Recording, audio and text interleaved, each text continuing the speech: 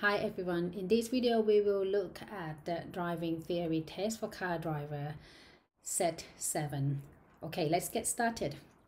Question 1. What might you expect to happen in this situation?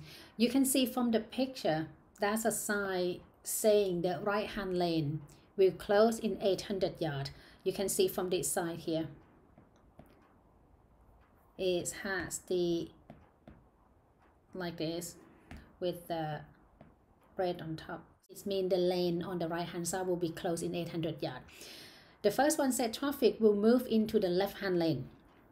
Yeah, because the right hand lane is about to close, so the traffic will have to move to the left hand lane.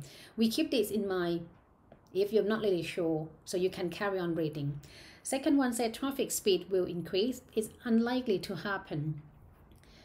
If it's two lanes still open, yes, fine, the traffic will carry on. But if one lane about to close, the speed ideally should be reduced, so not increase. Third one said traffic will move into the right hand lane. Right hand lane will be closed based on this side here, the right hand lane closed. So all the traffic should move to the left hand lane, not the right hand lane. The last one, traffic won't need to change position. Is actually you have to change. I mean the car on the right hand side have to move to the left because the lane about to close. So the answer, traffic will move into the left hand lane. Question 2. Why won't you fit chains to your wheels? You fit chain to your wheels because of the snow. Okay, to prevent skidding in deep snow. That's why you need to put the chain. Question 3. Which lights must you use if you are driving on a well-lit motorway at night? They're trying to trick you here. They're trying to trick that the motorway is well-lit. You can see it's very bright. But the light you have to use is your headlight. Regardless of that road is well-lit, have a street light, have a street lamp or not, nighttime when your visibility reduced, you first thing you put the headlights on. Question 4. Which sign means you have priority over oncoming vehicle? The sign showing you have the priority over oncoming vehicle is this one. So the left hand side, the arrow on the left hand side represent you who drive in the left hand lane, and the red one is showing for the oncoming, so they have to wait. Okay, let's have a look at the road like this. On the left hand side we will see this blue sign here. On the opposite side, the sign that they will see is a circle one, the circle red one, which is this, showing that they have to wait and the oncoming can go. So these two normally they come together. So the yellow one is in the right hand lane is about to close, so whoever drive on the right hand lane, the traffic on the right hand lane have to move back to the left or in the middle. The triangle sign is a warning sign telling you that the road that you're about to approach is two-way, so need to be careful. The answer for this question, just to clarify, this is your answer. Sign showing that you have the priority over oncoming vehicle. Question 5. What should you do if your vehicle has a puncture on the motorway? First one said switch on your hazard warning light, which is nice, this good. Stop in your lane. This is wrong. You don't want to stop in the middle of the road. When your vehicle has a puncture, the engine's still on. So what you have to do is just move to somewhere a bit safer than in the middle of the road. The second option said pull up on the hard shoulder, which is good. You can pull up. You definitely be able to move your car to the hard shoulder or in an emergency refugee area. Very, very nice. The last one said and call for assistance. Yes, we have to call for DAA or for, I don't know, whoever you register with. Third option said pull up on the hard shoulder or in an emergency refugee area, which is exactly the same as the second option. But the last one said change the wheel as quickly as possible. This is not correct. Changing the wheel by yourself even you know how to do it, it's not recommended because it's not safe. The last one said drive slowly to the next service area to get assistance. Okay, your car not break down, of course, you're just a puncher, but you don't know how long you have to drive. And drive slowly is very dangerous for other traffic.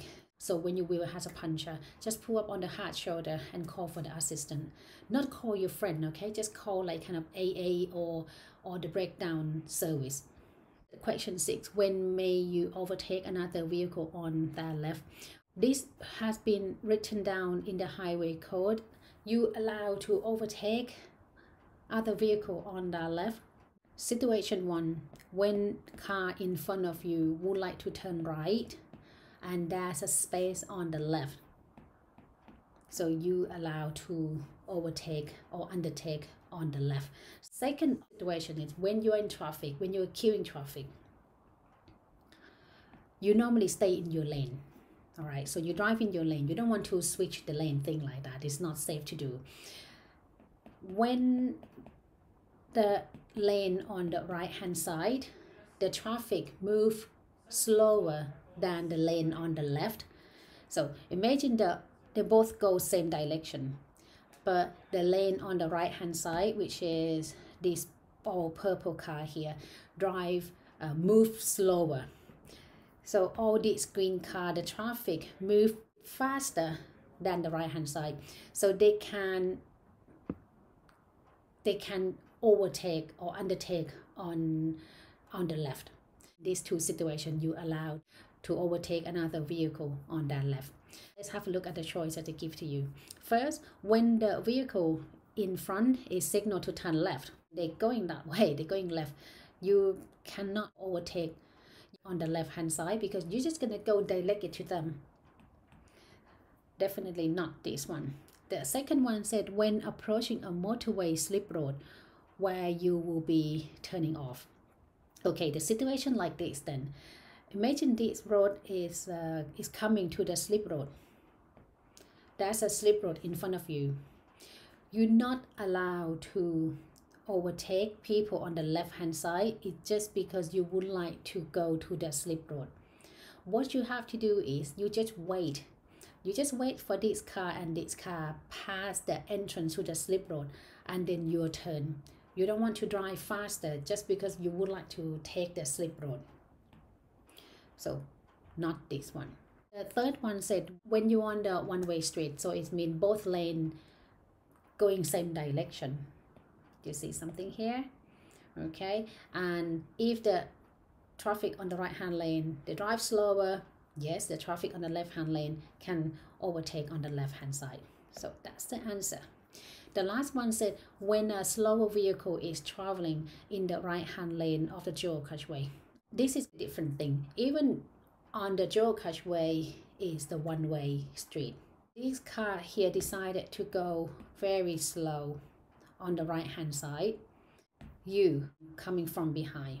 This is not about queuing traffic now, isn't it? You're not allowed to overtake on the left hand side. What you have to do in this situation is you just need to keep some distance. You don't want to increase the speed and try to drive faster and just pass them on the left hand side. Even you said, okay, B, this road you have to drive 70, but the purple car drive about 40. What can I do then? They drive very slow, below the speed limit. You just need to slow the car down and stay on the left hand lane. And finger crossed, hopefully the driver of the purple car notice and get some safe distance, good gap, so he or she can move back to the left hand lane. Basically, the left hand lane is your driving lane, right hand lane is for overtaking.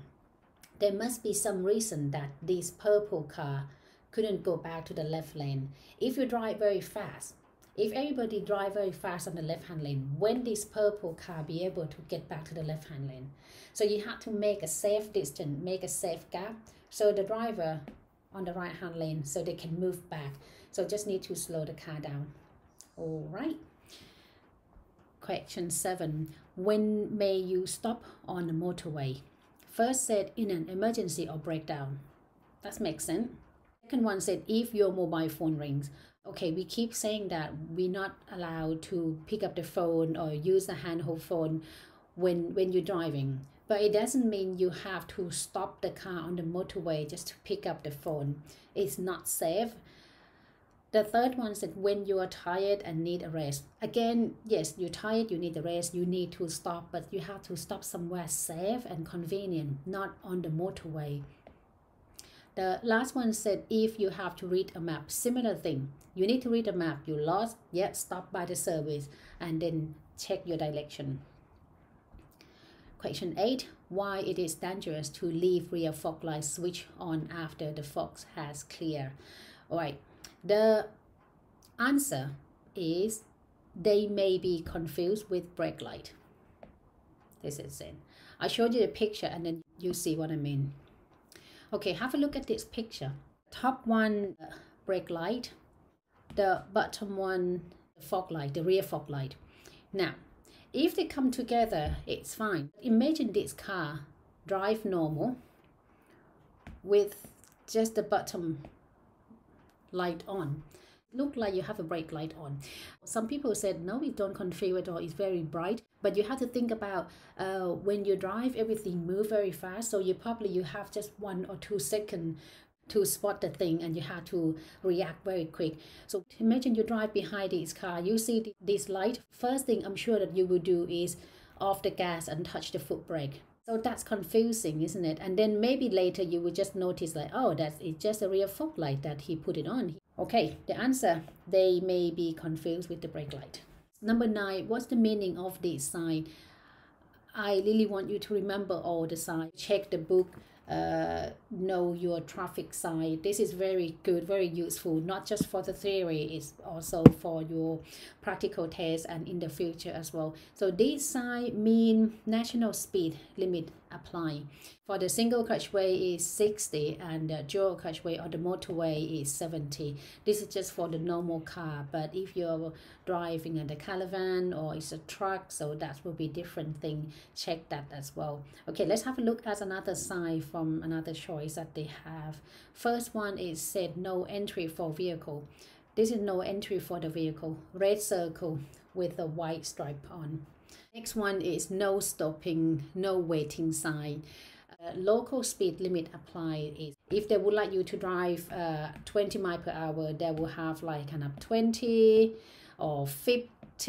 It depends on the roads. Question 10, the last question for this video. You are driving in freezing condition, icy road, very slippery. What should you do as you approach a sharp bend? Normally when you're approaching the sharp bend, you need to slow the car down. You need to use a foot brake. You have to slow the car down before you enter the bend. Do not do it on the bend. Do it before. This one is extra information here. It said freezing condition. It's very icy road. The first one said firmly use your foot brake. Okay, you have to use your foot brake. That's a good thing. Maybe you can do it when the road is dry, not slippery. Your car can skid. So we don't want to use it firmly. The second one said coast into the bend. Coasting is the way that you put clutch down to the end and let the car roll by itself. You don't have a control. Forget about freezing condition. In general, in the dry road, you don't want to coast anyway. So not this one. The third one says slow down gently. This is good. You slow the car down and you do it very gently as well. I would like to add again, do it before as you approach, not on it, not on the bend. That's the answer. The last one said apply your parking brake. You don't want to apply the parking brake on the move. You use a parking brake when your car stops stationary. You're completely stopped. Yes, you apply the handbrake. That's lovely. If you apply the parking brake on the move, what happened? The back wheel will stop, will fix, but the front wheel free. So if you move your steering wheel, the car can spin. Do not try to do it even on the dry road. Okay, that's all for this video. I hope this video is helpful and make you understand more about your theory question. If you enjoyed the video, press the like button. And if you would like to follow this series, please subscribe. I'll see you next time. Thank you. Bye-bye.